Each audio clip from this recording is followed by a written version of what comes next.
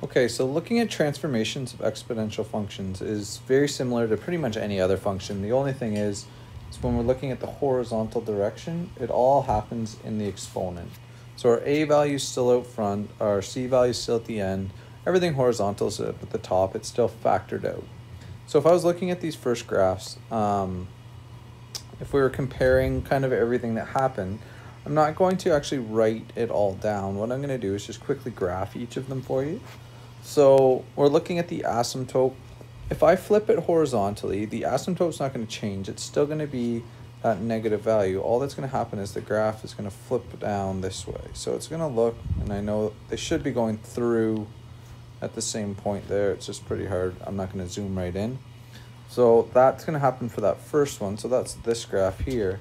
If we were to flip it vertically, we still don't have a change in our asymptote.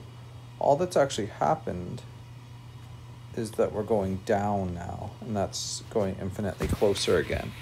Okay, so the asymptote doesn't change. The y-intercept for the first graph, the black one, is the exact same. For the second graph, it's just the negative version. We flipped it down. We've multiplied it by negative. Our domain will never change for any exponential. It's always going to be all real numbers. So negative infinity to positive infinity. But for our range, we've obviously flipped it down. So rather than being rather than being greater than 0, it's now going to be less. Okay, the next graph we're looking at here, these are just the exact same graphs. I don't know why I have them covered up here. The next graph, when we have that 3 out front, that's the a value. So the 3 out front this time, and I'm just drawing it slightly above so we can see it, but it's actually going to increase the graph quicker. So that would be this graph here. Okay, it's just going quicker up.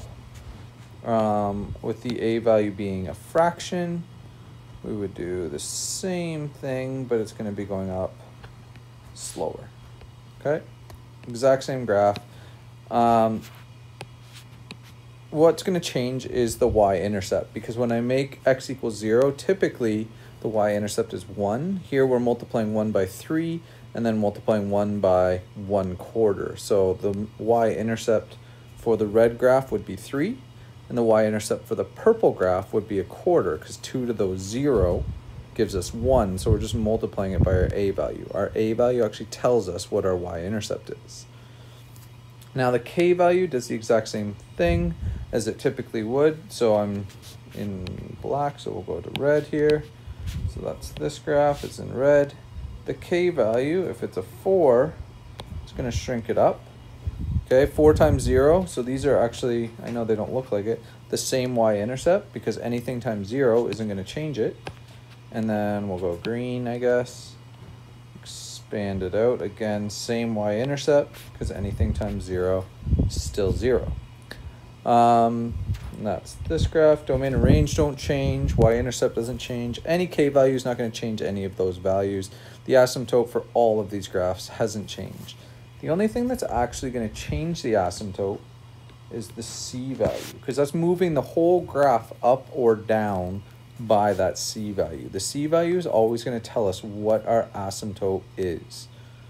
So if we were looking at a graph like this, it says graph at least 4 points. Now typically I wouldn't make you graph 4 points, but for this one, just for argument's sake, we want to have 4 so that we've got a nice easy thing to graph. So our base function, I'm going to graph the base function in blue. So we've got 0 and 1 is typically our graph. Our base function here is f at x equals 2 to the x. Okay, 2 is our base, it doesn't change. 2 is here, our exponent is x. So 2 to the 0, 2 to the 1, 2 to the 2, and 2 to the negative 1 would give us a half. Okay, now that one might be hard to change after, but good enough. All right. So now if I was doing my transformations for this graph, the first thing I'm going to do is I'm going to multiply all of my values. So actually we'll do this. We'll go through. We've got negative 1 and 0.5. We have 0 and 1, 1 and 2, and 2 and 4. First thing I'm going to do is take care of my A and my my A and my K value. Okay, so I'm going to do two kind of transformations here. First, I'm going to do my A and K value, then I'm going to go back and I'm going to do my H and my C at the end. Okay, so my A and my K, my A, I multiply all of my Y values by -3.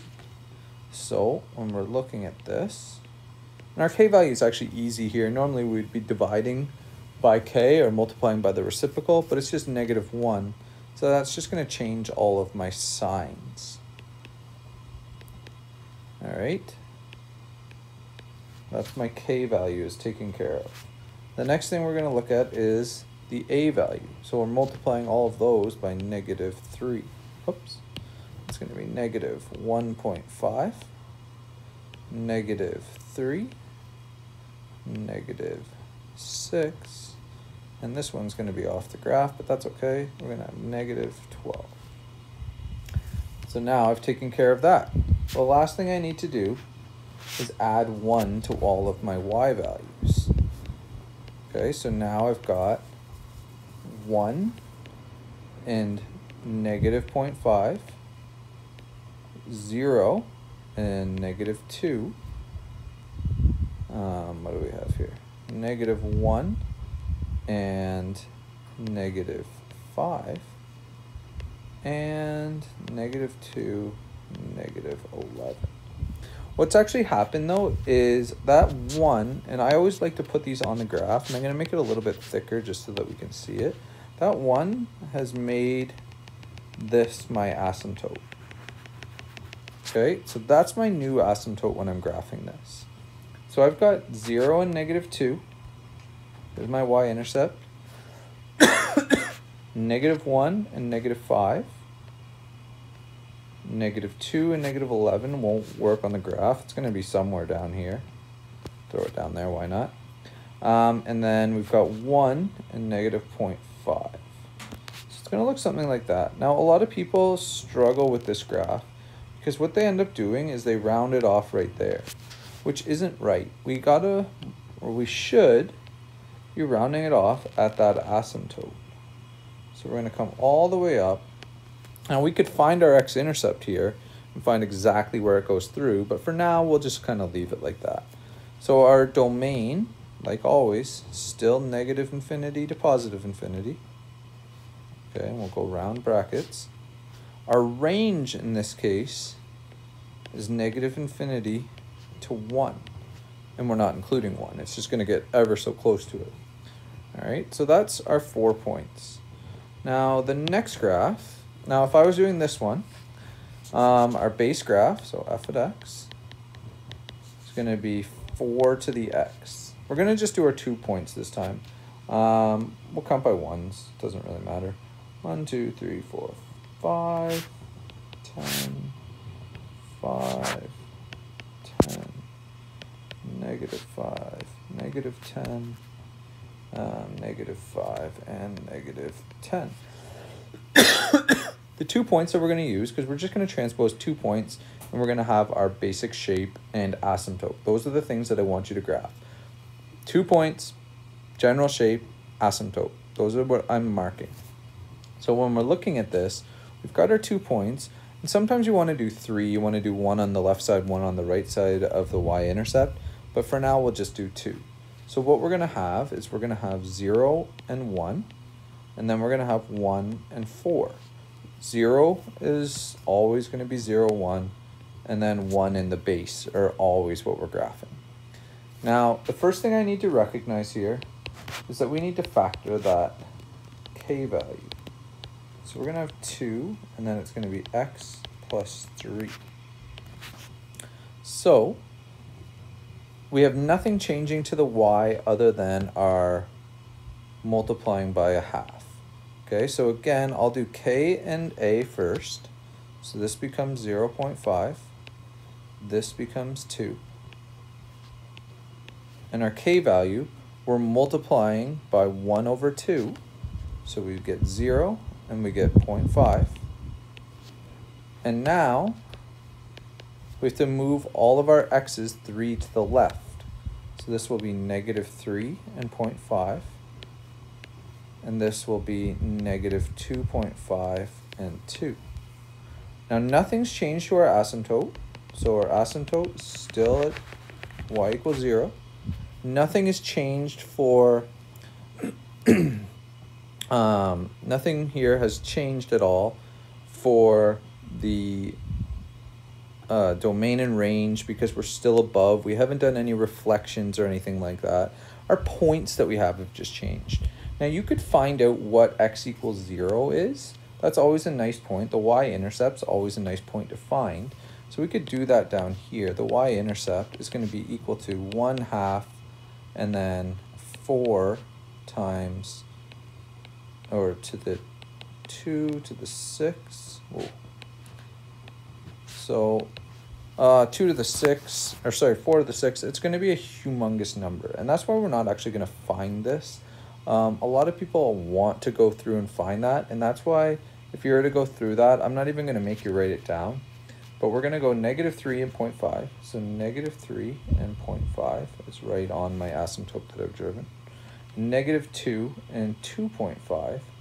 You can see right away that the graph is actually going up very quickly right there. So we're going to be getting way up there, and I'm going to draw my arrows. Typically, I wouldn't make my graph and my asymptote in the same color, and I would take a little bit more space.